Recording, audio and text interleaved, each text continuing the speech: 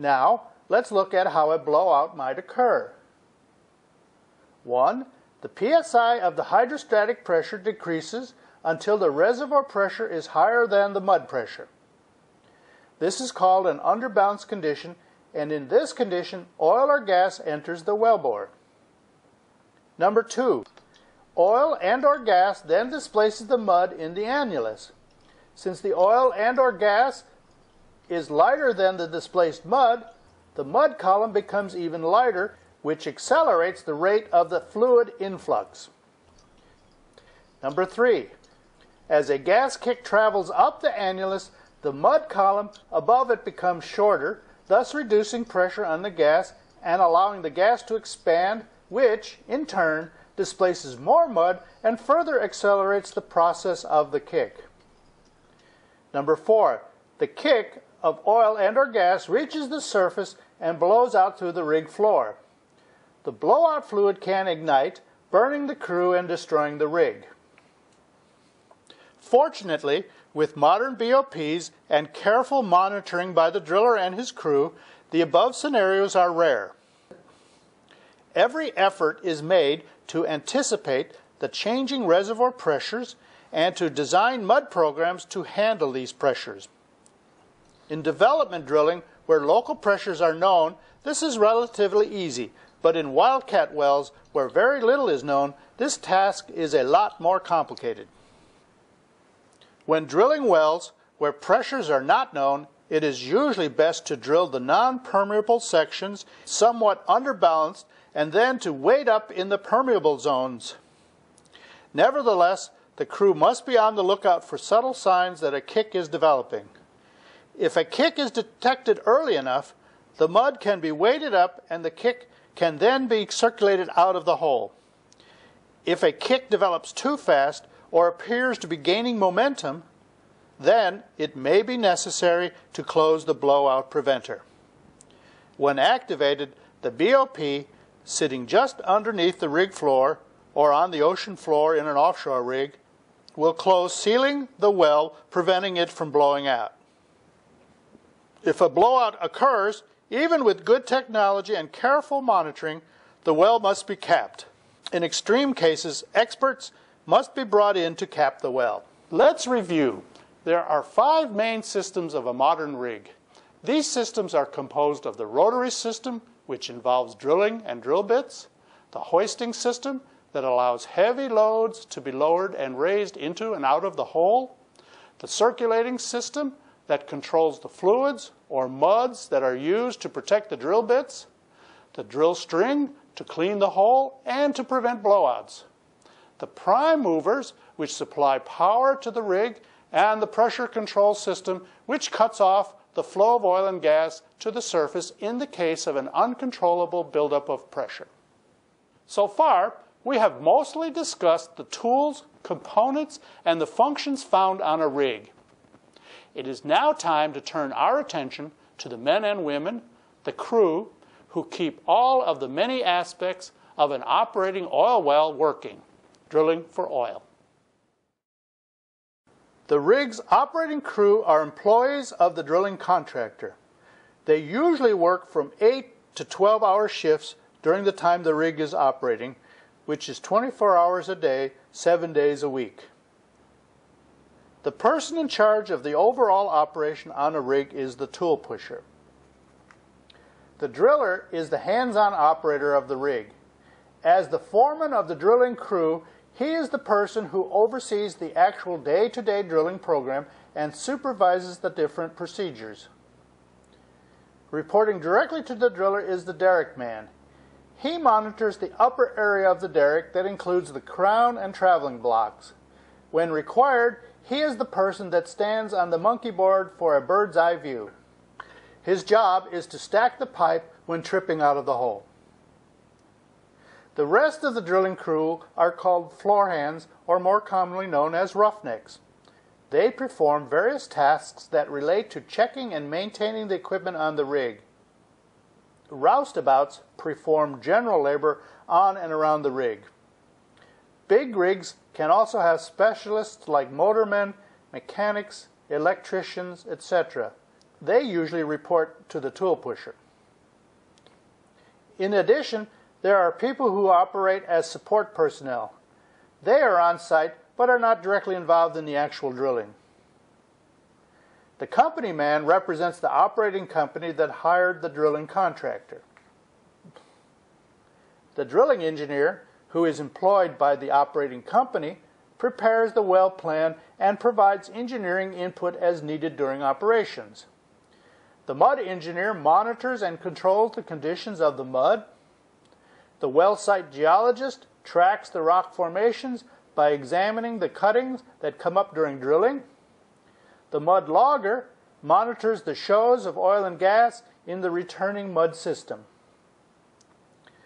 With years of experience and hands-on know-how, these and others are the people you will meet when you visit a rig. Now let's turn our attention to some routine drilling procedures performed by the driller and his crew. These include procedures known as drilling ahead, making a connection, and round tripping. Let me explain these terms. The job of a driller is very important to the successful drilling of a well, and he is the one usually in charge of implementing and overseeing routine drilling procedures. One of his principal tasks is drilling ahead, turning to the right, or making hole. All of these terms indicate the task of drilling one stand or one length of pipe of around 30 feet or 10 meters at a time. As I explained earlier, once the length of a stand is drilled, the Kelly has to be pulled up and removed while a new length of pipe is added to the drill string. While drilling ahead, the driller is also watching the weight indicators closely to ensure that there is proper weight on the bit, keeping a close eye on the mud pressure of the circulating system, looking for signs of kicks, maintaining the proper rotation speed, and monitoring the drilling rate as well as the power supply. Once a stand has been drilled, a new stand of pipe then must be inserted. Let's look at how a stand of pipe is added to the string and a connection made. Once an additional 30 foot is drilled ahead, the driller stops the bit, raises the drill string off the bottom, and shuts down the mud pump. The drill string is raised in preparation for adding an additional stand of pipe. The Kelly assembly is then removed and placed in the rat hole. The next stand is pulled out of the mouse hole after this pipe is attached. The Kelly is reconnected and the drill string is lowered back into the wellbore and the rotating bit resumes its work. This is done over and over again until the rotary bit reaches the target. These are complicated tasks requiring teamwork and precision. Also, because during the time that the Kelly assembly is off the drill string, the chances of a blowout increase, so the team wants to complete this task both rapidly and accurately. Let me mention that when using a top drive, the entire stand, or about 90 feet, is drilled down before having to attach more pipe. Using a top drive, of course, shortens the drilling time significantly because every connection takes time, and as you can imagine, making one connection takes less time with a top drive than 3 connections with a Kelly assembly. To add joints or make a connection, specific tools are used. These include slips, tongs, and elevators. When the drill string is first brought out, and while the Kelly assembly is still attached, the drill string is placed in slips. Set by the roughnecks, the slips give the driller a place to suspend the drill string while more pipe is added.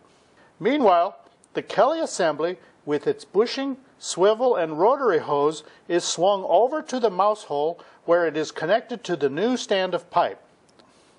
With the tongs, the Kelly assembly is tightened to the stand. Then, the Kelly assembly and the new stand is then stabbed into the top of the drill string, and again the tongs are used to tighten the new stand into the drill string.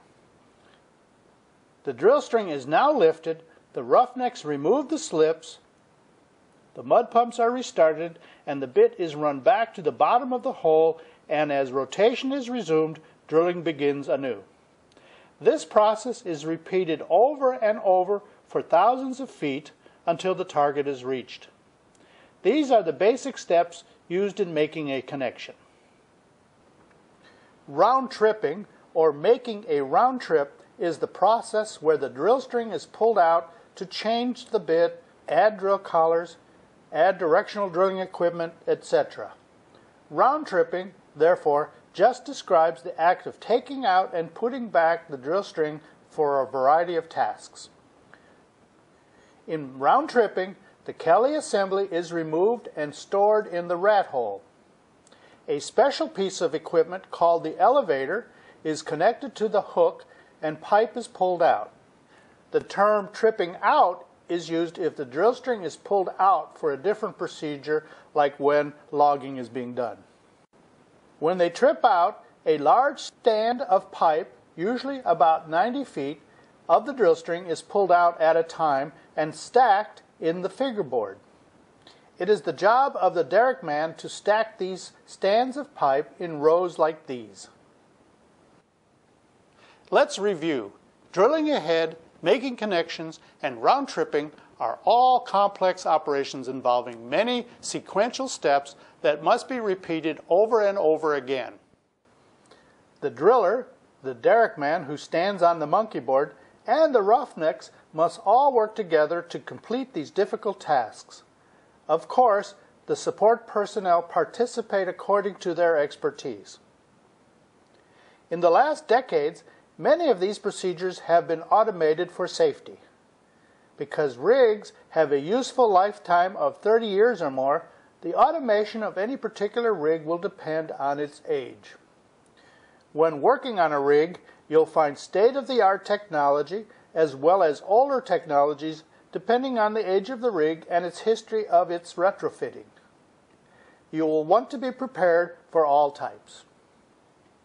Regardless of the experience and careful planning that have gone into drilling a well, things can still go wrong. When we discussed blowout preventers, we discussed how pressure within a well can become underbalanced to cause a blowout. Remember, underbalanced pressure means that the hydrostatic pressure in the borehole is less than the formation pressure. Other, less dramatic events can also occur that can impede progress.